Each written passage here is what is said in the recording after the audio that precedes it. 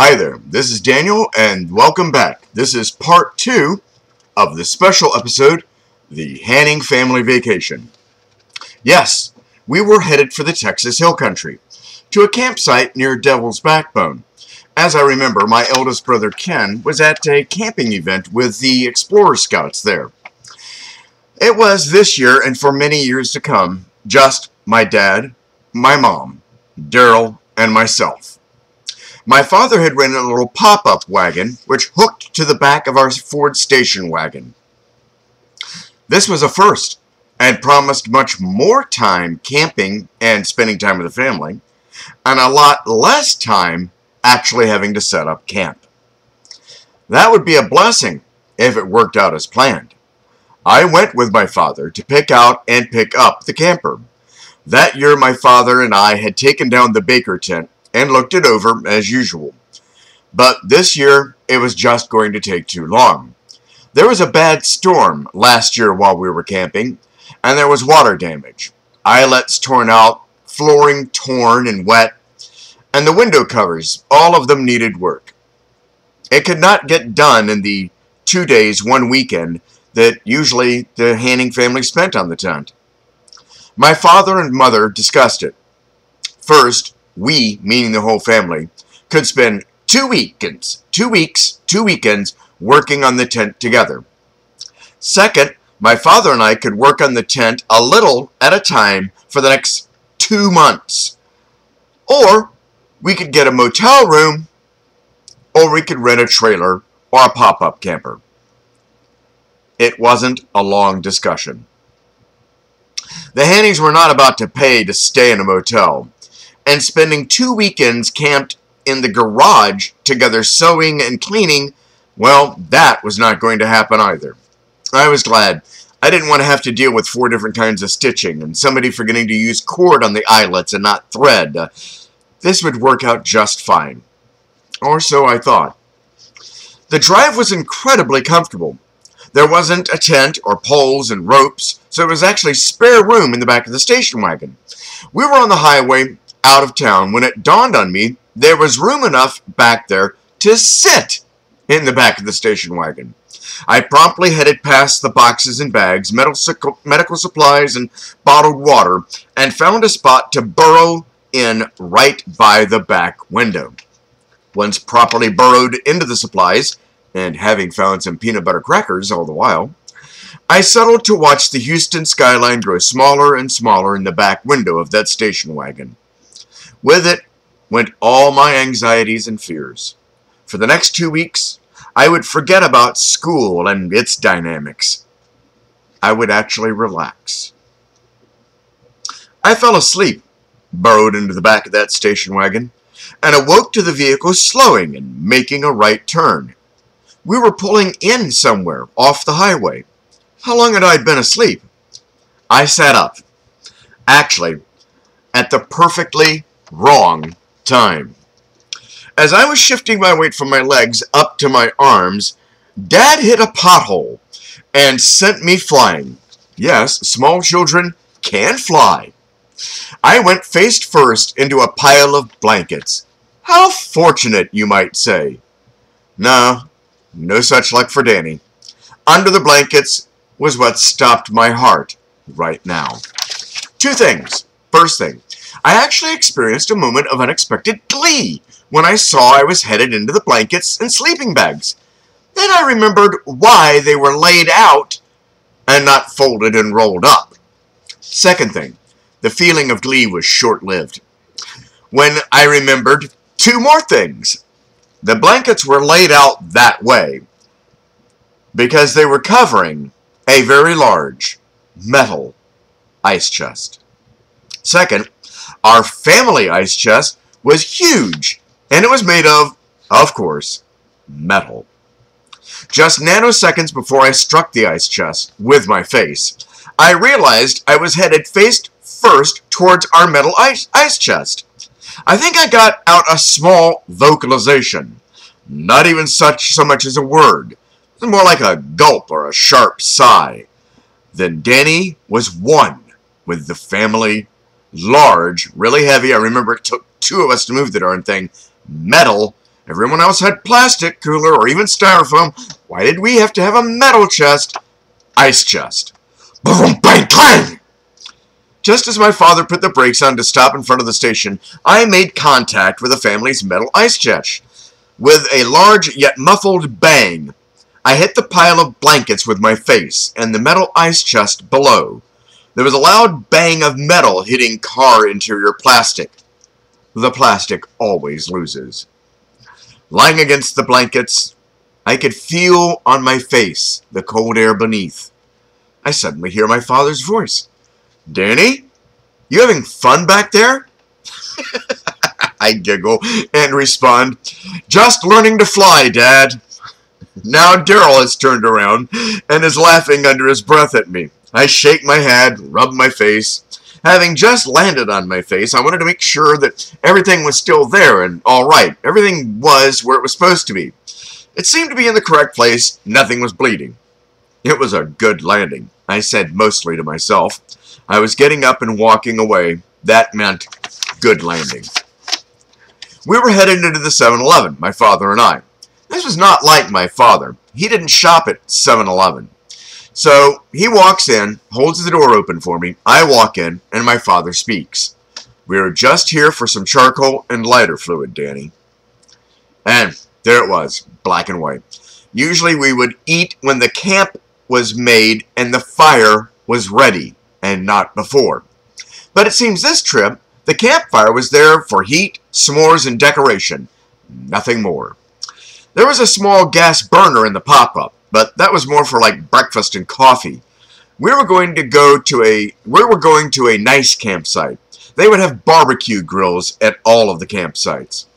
As we're standing at the checkout, my father put his hand under my chin, looked at my face closely. "You okay, right?" Sheepishly, I laugh and respond, "Yes, just trying to fly in the station wagon. You can't say I never tried." We both laugh and come to the counter and pay. As we step outside, my father reminded me of the rules of the road. You know better about getting up in a moving vehicle. If you didn't before, you'll remember now. We got into the station wagon and headed back onto the highway. Now, if you were to give me a map of Texas, and I'm being honest here and it's not disparaging, I couldn't find this part of the hill country. If you were holding a gun to my head, honest, I couldn't. Well, it was after nightfall when we pulled into the campgrounds. I was awake this time, coming into the parking lot, so there was no repeat of the flying incident. Well, yes, I got back into the tailgate area. Of course I got back there. The view was just incredible. I sat and watched as the land passed by for hours and hours and hours. I was glad we were here. Now it was time to see if this pop-up thing that had been following us everywhere was going to be as easy as it looked at the dealership. We arrived at the campgrounds late afternoon, just long enough to get assigned a space, unpack, and get the camper opened before nightfall. Looked like things were going to go as planned. My father ran a tight ship. Speaking of ships, while we're in the campground store office, I saw a small plastic boat for sale. It looked just like the tri-hull bass boat that my father and I used when we were having vacation at the doctor's cabins. It was blue and white, just like theirs. It was tri-hull, too. I took it over my father and asked if he would buy it for me. This is not like the kind of thing my father spent money on. He wasn't big on impulse purchases, and they were greatly discouraged in the house. But, for whatever reason, he looked at the boat, and then he mentioned the same thing I did, that it looked like the boat we usually go fishing from. And he said yes. We walked back out to the station wagon, me with my boat in hand, and headed to the campsite. We'd lucked out. This site was right near a stream and the showers and concession stand. It'd be a little noisier at night because of the concession stand and the showers, but I really liked the location. My father and I left Daryl and Mom with the station wagon and headed back to the now disconnected pop-up camper. This was the moment of truth. Was the hype true? Would this camper save us hours of time, usually spent setting up the baker tent? Would it be, as the dealer told us, easy as pie to set up? This was it. I stood beside the pop-up and watched for it getting caught on tree branches or anything that was hanging near the camper. My father went around to each side, unfastening the tie-downs and lifting the fiberglass topper to make sure that it was free. Then he headed around to the front of the camper. It was time for the great unpacking. There was the crank assembly at the front of the camper. When the fasteners were unloosened, you cranked the handle, and the camper was to unfold and pop up. Well, one thing for sure, it made a heck of a lot of noise. There were loud pops and grinding noises as the fiberglass clamshell opened. The grinding came as the muslin and mosquito netting top came rising out of the interior of the camper. Amazing. This puppy was opening just exactly like the demo did at the dealership, where my father and I picked the camper. Within 5 minutes, the fiberglass too had become the wings of the canvas top, partially rising above. It had frigging worked. Neither my father or I said a word, but if you'd looked, you would have known we were very happy. We still had to go inside and move up some poles to hold the canvas topper and the wings where the beds were located. There were supports that we had to extend and fasten down. But just like the dealer had told us, within 5 minutes, we were ready to occupy the camper. I was sweaty, and honestly, I think I got more than my fair share of road grime sitting in the back of the station wagon. So I decided I'd go and take a shower before we ate. Dad was helping Mom getting everything she needed into the tiny kitchenette. Kitchenette. It was a hot plate we brought and a sink, a pseudo sink, some kitchenette. Daryl was over by the fire playing with my boat. I grabbed some clothes, a bar of soap, and a washcloth, and headed for the showers. In a few short moments, I would be clean of the day's filth and ready to eat. As I walked away, I looked back on my family. Dad and Mom were working together to set up dinner. Dad was now starting the grill with the charcoal and the lighter fluid we had bought. Mom was in the kitchen of the camper, preparing beans most likely, and Daryl was still over by the fire playing with my boat. I hate public showers. Side note, I was living on a boat for a time in King Harbor, in Redondo Beach, living on a nice 30-foot Catalina boat. And, of course, there's no real showers or bath facilities when you're in harbor. So every morning I'd have to get up and go take a shower in the yacht club and use the bathrooms every morning. And I hated that, too. I hate public showers. But at KOA, that is all there is. So I just grit my teeth, shower, and leave. Now, I'm done, and I'm headed back to the campsite. I see Dad by the grill. Looks like the hamburgers are ready, and I can smell them from almost 20 feet away. Mom is coming out of the camper with a big pot, most likely full of beans. Beans. I never understood why. When the family, the whole family, was fixing to spend the night together in a confined space, be it a tent or a camper, Mom always fed us beans. I didn't see Daryl anywhere around the campsite, nor did I see my toy boat. I walked into the camp area. Boy, Dad, those hamburgers smell really good. How long till we eat? Not looking up from the grill, not missing a beat, my father says, about 5 minutes, Danny, and we can eat. Have you seen your brother? My father always did have this really uncanny way of reading my mind. I was just thinking that very thought.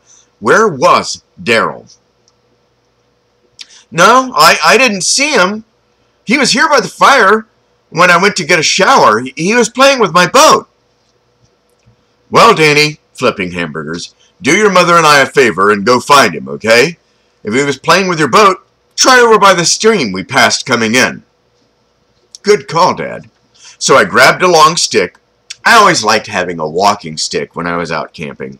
So I'd pick up a big, large tree branch and clean it off with my knife and make a little walking stick. So I grabbed a walking stick and headed away from the campsite towards the sound of water. Okay, little background here. At the time of this vacation, I was 7, and Daryl would have been 9.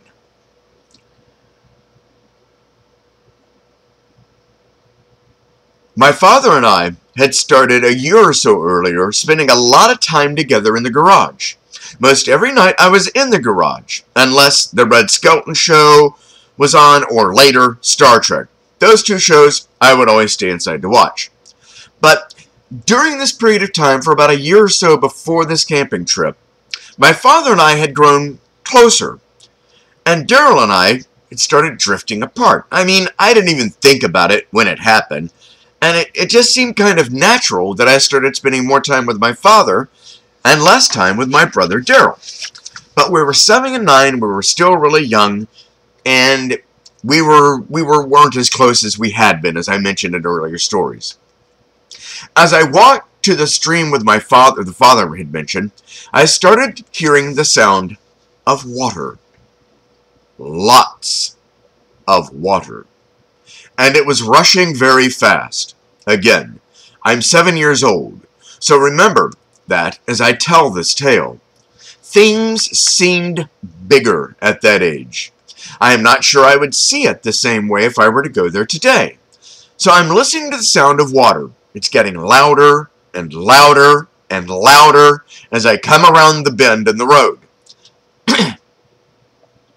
Suddenly, I hear, slightly over the sound of the water, the sound of my brother Daryl's voice. I look to my left, and lo and behold, there's my boat. I follow the string up to the right that I had tied to the boat, and I see my brother hanging from the side of a rock, in the middle of this stream. At my age and size, they looked like rapids. But in the middle of the stream was my brother desperately hanging onto an outcrop of rocks, about 10 to 12 feet off the path. He was caught in a strong current and hanging on by one hand. Trailing out behind him was the string I attached to the toy boat and my boat. This was not difficult to figure out. Daryl had taken my boat to play with, no biggie, we shared toys. While he was playing with my boat, sitting or standing on some rocks and playing with the string to let the boat, get caught in the current, he had fallen. Fallen off the rocks and right into a very strong current. This current looked like it could easily carry him off very far downstream. This was not good. My first impulse was to tell Daryl to let go of the dang boat and grab the rocks with both hands. I tried. I yelled at him, and he yelled back, "Danny, just help me. Reach over here and grab my hand." Here I'm thinking still that why doesn't he let go of the fricking boat? Sure, I can take one hand, which is holding the rock, but wouldn't it be better if he let go of the boat and then I grab one hand and he holds onto the rocks with the other? Nah, too much thinking. Daryl was screaming. Daryl was screaming. Never saw that before. And I had to do something. I had my walking stick in my right hand, and my left hand was on the ground. Now, I looked around by my left hand, and to my left, there was a small bush into the ground. I grabbed a hold of the bush with my left hand and extended the walking stick with my right hand out toward Daryl. Daryl reached out to grab the stick, but his right hand slipped and he pulled back closer to the rock face. I spread out my legs for better stability and reached out as far as my right arm can stretch, then looked at my left, pulled the bush with my left arm as far as they could stretch. Then I turned back to my right, facing Daryl, just in time to see him grab the end of the walking stick. It was working. I shifted my grip on the walking stick to get a better purchase. Unfortunately, At the very same time, it appeared Daryl was shifting his weight from the purchase on the rocks to the walking stick. This had a bad result. I was shifting, he was grabbing. It all happened so very quickly. One moment Daryl was pulling himself out of the rapids with my walking stick. The very next moment, the stick had left my hand. Daryl smartly let go of the walking stick and gained purchase on the rocks further downstream. He actually floated downstream more. Now he was in some very deep water, and the current was getting stronger. I moved down shore to get closer to Daryl. I run over to the closest point I could get to Daryl and stepped out onto the rocks. Aye, there's the rub. As soon as I set foot on the rocks, I understood what had happened to Daryl. These rocks were frickin' slimy. I bet he lost his footing while playing with a boat, like I said. Second thing I noticed, boy, the boat surely, if I looked down at the boat, it looked really real in the rapids. It was bobbing and turning, and it looked real. It just struck me. With the water rushing past it and the size of the waves against it, it looked really real. I was getting distracted. I reached out to grab my brother's hand. Something inside me at this point said, Danny, this is a bad idea. But I reached out and grabbed my brother's hand. Have you, dear reader, have you ever grabbed the hand of someone in distress or imminent peril? We should all be taught this at the age like 2. He grabbed my hand hard and started pulling. He didn't let go of the boat still and started trying to pull himself up on the rock with me. I was losing my footing on the slimy rocks, and I feared Daryl's fate would soon be mine. Let go of the string, Daryl! Let go of the boat! He wasn't listening. I saw him look back at the boat and then up at me. He was smiling. It looked like he was actually going to pull himself out with my help, when everything again went to crap. First thing I remember is my feet lost any connection they had to the world and the slimy rocks I was standing on, and I found myself legs up on my butt. Daryl dropped back into the water, and a panicked look swept across his face. Just as I was noticing that, my feet went up further and my butt slid off the rock as I plunged butt first into the rushing waters beside Daryl. I still had Daryl's hand in mine when I realized I was in the water, and the water was really, really cold. And it was coming very fast. Dang it, I'd just taken a shower. Now I was going to have to shower all over again, and dinner would be cold. The water just kept rushing into my mouth, up on my face, all over. I had to turn my head away. I put Daryl's hand back on the rock and turned to my left, back towards the shore. There was nobody within eyeshot. Right then, that moment, I knew the fear my brother had been feeling all along. Stuck in rushing water, and nobody in eyesight to help. I looked over my shoulder to the right at Daryl. He had finally let go of that dang boat. It was floating down the rapids, bobbing left and then right, making a course through the currents. Looking at Daryl, I noticed he looked kind of gray. His eyes didn't seem to be focusing. This was not going to be a tenable situation for long. If we didn't get help soon, we both were headed downstream, and there were a lot of sharp rocks. I started thinking, what could I do? What could I do? I was now in the water. There was no way I could help Daryl, but I had to help us. I didn't know how much time had passed as these thoughts passed through my mind. I was keeping my head out of the water, and I had a good purchase on the rock, but not enough strength and purchase to pull myself out of the current. Next thing I noticed, I was getting cold. I mean, really cold. My feet were tingling. I looked downstream again and saw the little blue boat crash against some large boulders. If I didn't act soon, that would be Daryl, and then me. I screamed. I'm no frickin' hero. I didn't think about this. I just screamed. I lowered my voice and I tried screaming. Now listen, I could tell. The sound of the river was low frequency. It was drowning out my voice. You like that? I was in the water, drowning in the river, and the river was drowning out my voice. Get it? Anyway. I had to go higher. Oi, I was going to regret this. I just knew it. But I raised my voice to its highest falsetto and screamed at the top of my lungs.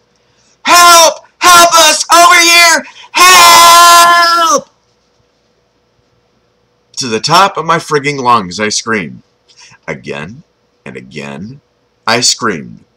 The third time I started screaming, I saw a young man come around the bend, running. I turned to Daryl, tried to smile. There was help on the way. Over here! Please help us! The young man came to the shore, grabbed my hand from the side of the stream, not the rocks like I'd tried, and pulled me out of the river.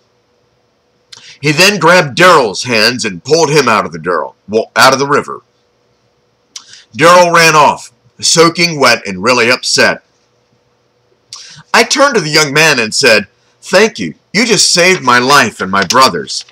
He smiled and laughed. "Oh, I don't know about that. You weren't too far from the shore." I looked back, and he was right. We weren't too far from the shore. But in the river, in the water with it going so fast, it seemed like it was really far away. I asked the young man if he wanted to walk back to our camp, that my father would be grateful. When a nice-looking teenage girl walked up, he smiled and said he had better things to do. I headed back towards camp, soaking wet. You know how your shoes do that when doing that all the way back in the dirt to the camp. When I got to camp, Mom was with Daryl inside the camper, and Dad was sitting calmly by the fire, eating. I sat down beside him. He handed me a plate of burgers and beans. I shivered a little bit. He reached over, took a blanket from a pile beside the picnic table and wrapped it around me. Then he says in a calm, quiet voice, "I hear you had some excitement." The Hanning gift of understatement strikes again. Yes, there was some excitement, some rushing water, some falling, and then Daryl and I were both in the water. My father laughs and then asks, "Is that when you started screaming, Danny?"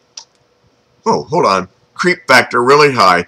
How did he know that I was screaming? What? What did Daryl tell you? He laughs again. Daryl didn't say a word. Just ran into the camper with Mom following him. I looked up perplexed. Then, how? I heard you, Danny. Rather, the whole camp heard you.